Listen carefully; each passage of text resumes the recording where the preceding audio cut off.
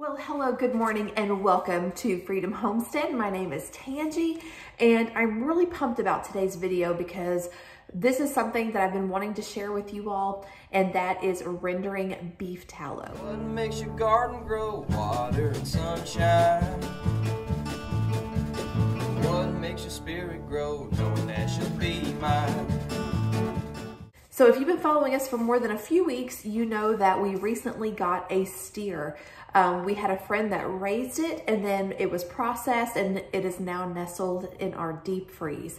But I was sure to ask the processor to reserve some of the fat for me so that way I could make beef tallow, which is what we are going to be doing today. Before we get into it, I wanted to talk just a little bit about some of the benefits of tallow, what it is, and yeah, because I know that a lot of you will probably be thinking, like, for example, I thought that tallow would be bad for you and it's bad for your heart.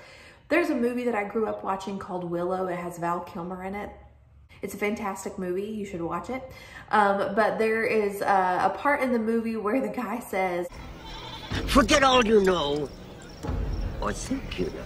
If you subscribe to the idea that animal fats are bad for you, then I would highly encourage you to do your research and forget all you know or think you know. So with that said, some of the benefits of tallow is that, one, it is high, and I wrote this down because I knew I would probably forget it, conjugated linoleic acid, which actually helps you to burn fat. Who knew that fat could help you to burn fat? But it's true. Also, tallow is rich in minerals and vitamins. Vitamins being A, D, E, and K. And also, I believe selenium is one of the minerals that it's high in, and I can't remember what the other ones were. Tallow is also a stable fat, which means that it will not go rancid quickly. You can leave it out on your countertop, and it will stay nice and delicious and not go rancid on you. Now, how I store mine is, and you'll see this, I put my tallow in very clean, sterile jars, and I put it in there really hot, so that way when the as the fat cools, it will have a vacuum effect and it will seal, the jar will seal. And so that's what I do, and then I store it down in my basement where it is dark and cool. Our basement is temperature controlled, but because it is a basement, it does tend to stay cooler down there than it does up here. And then I have my extended pantry down there, which stays dark most of the time. So that is how I store mine. And if you want to put it in the freezer, if that makes you feel better, you can do that, but it's really not necessary. Tallow also supports your immune system by helping you to absorb fat-soluble vitamins. These fats are super important in our diet, and yeah, just do your own research, see if it gives you the warm fuzzies. So how can you use tallow? Tallow has a very high smoke point, and so you can use it for deep frying, you can use it for sautéing, you can use it to season your cast iron.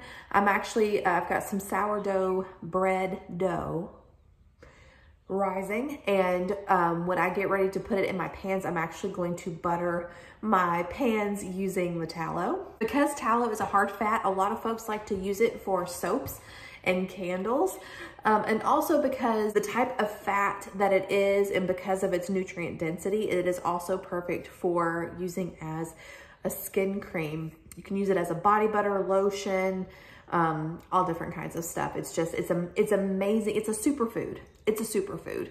Okay, now you know why I want to use it, how I'm going to use it. Now let's talk about how we're actually going to make it. So let's get in the kitchen and let's do this thing. Okay, so this is roughly 9.11 pounds of fat. There is some meat on there that I'm gonna try to trim off, but I'm not gonna worry too much about it. So we're gonna get this cubed up and put into our slow cooker. Y'all, these allergies are kicking my tail, so hopefully you can hear me and understand me with my crazy voice. But what I'm doing here is I'm just cleaning up the fat. I'm trimming off as much muscle meat as I can. Then I'm chunking up the fat and throwing it into the slow cooker and setting the slow cooker to low. Okay, y'all, it has definitely been a few hours. You can see we have some beautiful tallow here. And I have been coming here and trying to stir this as much as possible.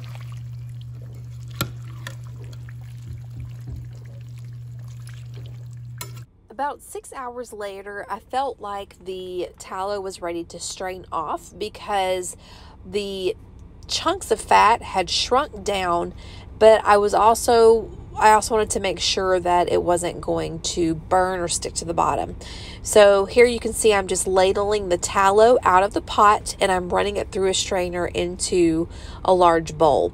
Now, if you want to strain this off into a cheesecloth or a flour sack tea towel, you can certainly do that, but I really don't think it's necessary. It just depends on what you want the tallow for.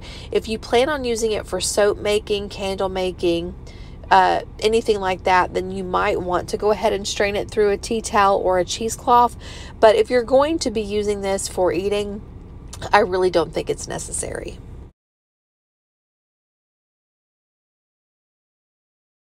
Now it's time to pour your tallow into your jars, and you want to make sure that your jars are clean, that your lids are clean.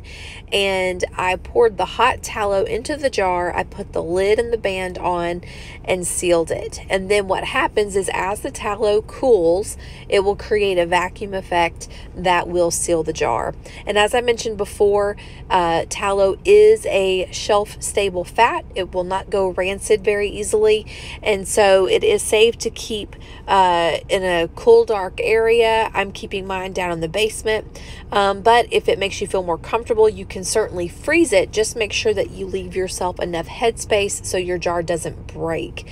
You can also put it in a refrigerator. Now that we're down to the bottom of the bowl, here in just a moment I'm going to show you, but there are some solids at the bottom because I didn't strain it through a mesh strainer, so you can see it there. So what I'm doing is I'm just pouring it through a finer mesh strainer and trying not to get the bits in there. It's not a huge deal if they do get into your tallow, but just for a cleaner tallow, I did not want that in there. So I'm trying very carefully to pour the tallow into the jar and not let that get into it. If it does, no big deal, just personal preference. Oh, the pretty blue jay. All right, folks, I hope you enjoyed this video and I hope you found it helpful. And remember, until next time, be vigilant, be prayerful, and be prepared, and we'll catch you in the next one.